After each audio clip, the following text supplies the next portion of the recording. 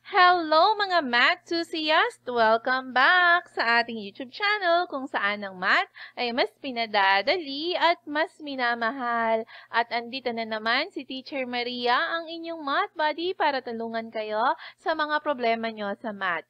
And for today's video, ang pag-uusapan natin ay tungkol sa solving quadratic equations and rational algebraic expressions. Okay, kasunod to ng learning task 2 ninyo na naputol kanina. Pero bago ko simulan ang video tutorial na ito, siguraduhin na muna mga anak ko na napindot yun na dyan ng like button. O, pindutin na. Sige na. At syempre, kung bago pa lang kayo sa aming YouTube channel, pindutin nyo na rin dyan ang subscribe button. At i-hit mo na rin ang notification bell para lagi kang maging updated sa mga videos na i-upload ko. Okay na? Na-like, na-subscribe at na-hit na rin ang notification bell? Talaga? Kung okay na, simulan na natin. Okay, so we have here number 1, 1 over m plus m over 2 equals 11 over 16. Tingnan nyo yung procedure mga anak ha. Ang mahalaga dito, natututunan nyo kung paano siya ginagawa. Okay, so since we are adding two rational algebraic expressions, kailangan natin i-consider kung similar ba sila by looking at the denominator. Pero kung titingnan nyo, ito ay m, ito ay 2. So, obviously, hindi sila similar. Magkaiba sila ng denominator. So, we get the LCD. And dun sa learning task number 2 pala, diba, tinuruan ko na kayo kung paano mag-identify ng LCD. So, since we have here m and 2, you just multiply it. So, 2m na siya. And then, we divide the denominator and multiply the numerator. So, 2m divided by m, that's what? So, 2 na lang siya kasi makakancel na to. 2 times, dahil may 1 ka dito, you have 2 times 1, which is 2. So, you have 2 here. Plus, okay, so 2m, i-divide naman siya by 2. Okay, so cancel lang yung 2, matitira yung m. Pero dahil may m tayo sa numerator, you have to multiply. So, m times m, you're just adding the exponent, kaya magiging m squared yan. So, you have there m squared. Okay, equals 11 over 6. Okay, dahil meron na tayong fraction to fraction and then we have equal sign in the middle of two fractions, we can do cross multiplication. So, you will have here 6 times 2 plus m squared. Okay, equals to 2m times 11. Then, multiply. Dito, distribute natin ha. 6 times 2, you have 12. Plus 6 times m squared, you have 6m squared equals to 2 times 11, you have 22m. Tapos, gawin na natin siyang standard form. Okay, so mauuna si 6m squared, yung quadratic term natin. Okay, and then yung 2m lipat doon. So, from positive, magiging negative siya, negative 22m. And then, plus 12. Sorry, hinihinga lang Teacher Maria, ha? Okay, so we have this one na. Ngayon, kung mapapansin nyo, 6, 22, and 12, pwede silang masimplify. Magpa-factor out tayo dito ng ano? Anong common kay 6, kay 22, at kay 12? Pwede silang i-divide by 2, diba? O sige, divide natin by 2. So, magkakaroon kayo dito ngayon ng 6 divided by 2, you have 3m squared. 22 divided by 2, you have 11m. And then 12 divided by 2 is 6. Equals to 0 lang to. Okay, natatandaan ba yung tinuro ko sa pag-factoring? Diba, sa pag-identify ng value ng ating mga roots, diba? We have 4, yung completing the square, extracting the root, factoring, and quadratic formula. Kahit ano doon, pwede nyong gamitin. Pero pinakamadali dito, yung factoring. Using what step in factoring? Yung slide and divide method, ha? Meron ako nun sa playlist sa grade 8. Baka gusto nyong i-check para ma-master nyo kung paano mag-factor. Pwede nyo siyang panoorin. So, kapag ang iyong A ay mas mataas kay 1, ang pinapagawa ko sa mga students ko yung slide and divide method. Paano? Kailangan mo nang matanggal natin si 3 dito by multiplying it dun sa last term. Kaya ang matitira dito ay m squared minus copy lang to 11m and then 3 times 6. and that is 18 equals to 0. Dahil wala na itong digit sa tabi niya, you can easily factor. Okay, anong factor ni 18? Na kapag, dahil ito ay positive, in-add mo, ay ang sagot ay 11. So, obvious na obvious ang answer, di ba? 9 times 2. Kasi 9 times 2 is 18 and then 9 plus 2 is 11. So, we have here M and then M. So, we have 9 and 2. Dahil positive ang third term natin, ibig sabihin pareho sila ng sign. Pero dahil middle term natin ay negative, negative siya. Equals to 0. Dahil nga nag-multiply tayo ng 3, kailangan i-divide natin itong nakuha nating factors para bumalik tayo sa dati. Okay, so 9 divided by 3, dito ko na lang isusulat. 9 divided by 3, how many? 3 siya, di ba? Ulit ha, ito ay 9. 9 divided by 3 is 3. So, M minus 3. Okay, and then 2 divided by 3. Dahil hindi sila pwedeng ma-divide, i-slide mo siya. Ano yung sinasabi kong i-slide? I-multiply mo siya, eto, dito kay M. Okay, kaya ito magiging 3M. Excuse me. Minus, eto na lang siya, 2. Equals to 0. Sorry, inuubos si Teacher Maria, kaya napastop. Okay, and then we equate both in 0. So, M minus 3 equals 0, and then 3M minus 2 equals 0. So, lipat lang to doon. You'll have here M equals 3. O, so, ito na isang value natin. And then, lipat to doon, we have 3M equals positive 2 divided by 3 para M na lang siya. So, your M is equal to 2 over 3. So, that's it for number 1. Kailangan matransform nyo muna siya into quadratic form and then saka nyo masosolve yung value ng variable natin. Okay, now let's go to number 2. I-transform muna natin to ha. Since we are having subtraction here, kailangan makonsider natin yung LCD. So, you have here, what? 5n. Okay, and then 5n divided by n. Lagay ko dito para nakikita. So, maka-cancel lang yan, matitira 5. Dahil may numerator kang 2 times 2, so you will have here 10. So, 10 ito. And then, 5n divided by 5. Ito yun, yung 5 dito. So, matitira na lang dyan, n. Tapos, may n plus 1 ka pa dyan. Pero, minus yan na, minus n, minus yung operation natin dyan. And then, n plus 1. Equals negative 4 over 5.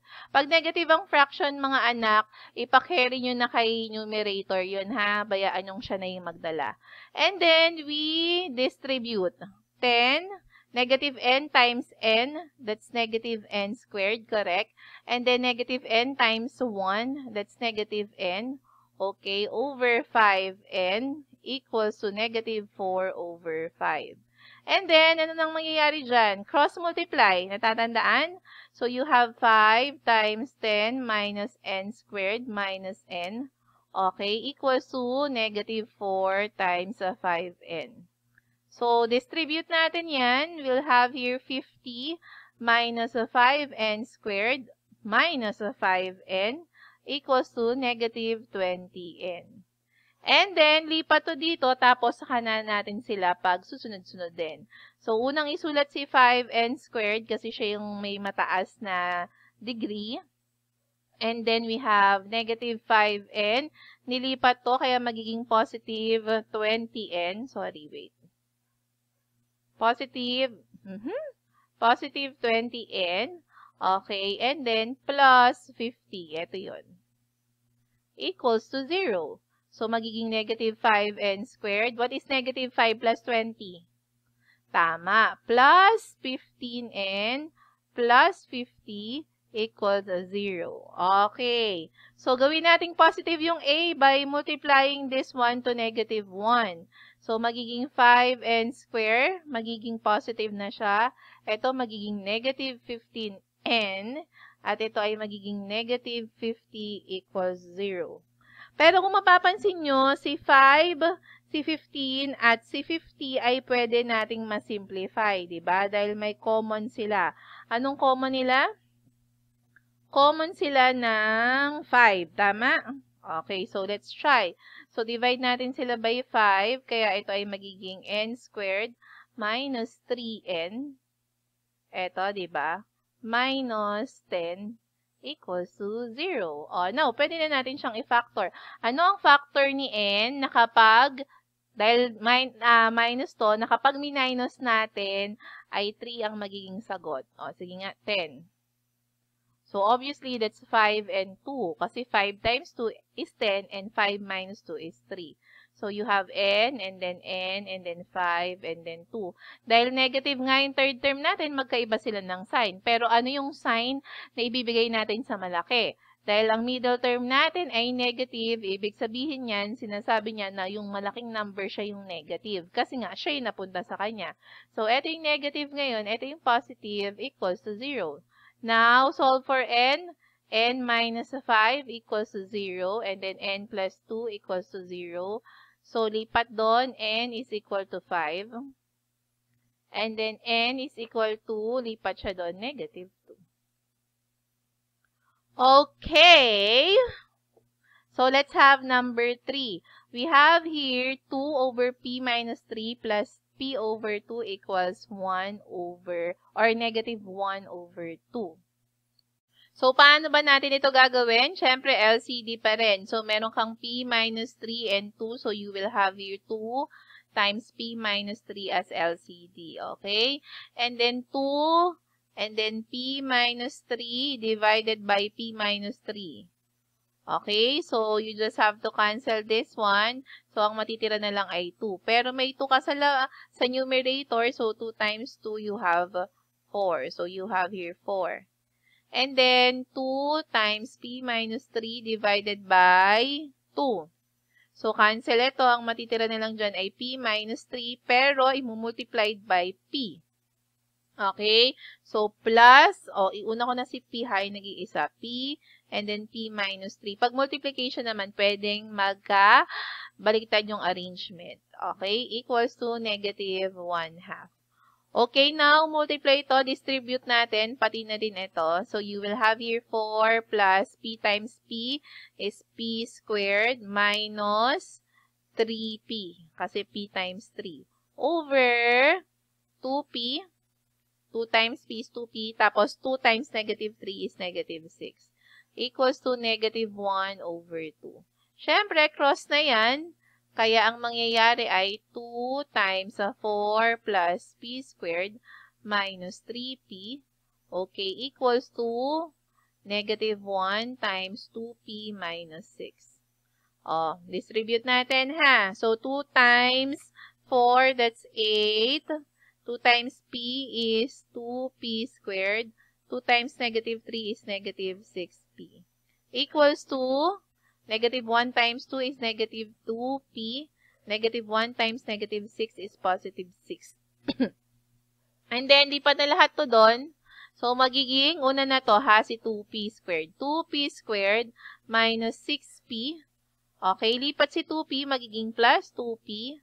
And then, plus 8, yung ito. And then, minus 6. Kasi yung positive 6 pag nilipat, magiging negative na siya.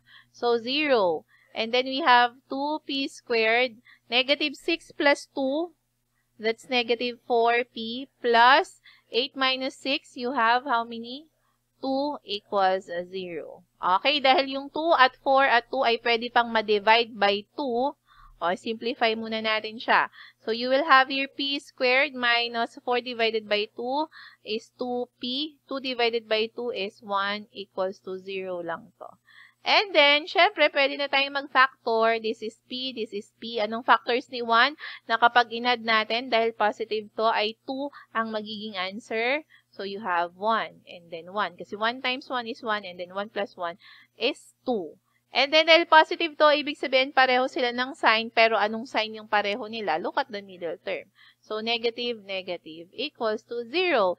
And then, p minus 1 equals to 0, and then p minus 1 equals to 0. So, pag nilipat mo, you have p is equal to 1. So, ayan na yun. And then, p is equal to 1 also, kasi pag nilipat to. Ayan na. So, ayan na ang inyong magiging guide kung paano nyo sasagutan ang inyong learning task number 3. Sana mga anak ko naintindihan at nakatulong ako ha. At kung natulungan ko kayo, please i-comment yan sa ating comment section. Mga anak ko, salamat sa lahat ng nag-e-effort mag-comments. Kaya sana lagi na yan, auto-comment na yan. Kahit thank you lang, okay na. Kahit like, kahit smiley. Sige na, tulong nyo na lang yun sa mga videos ni Teacher Maria, ha?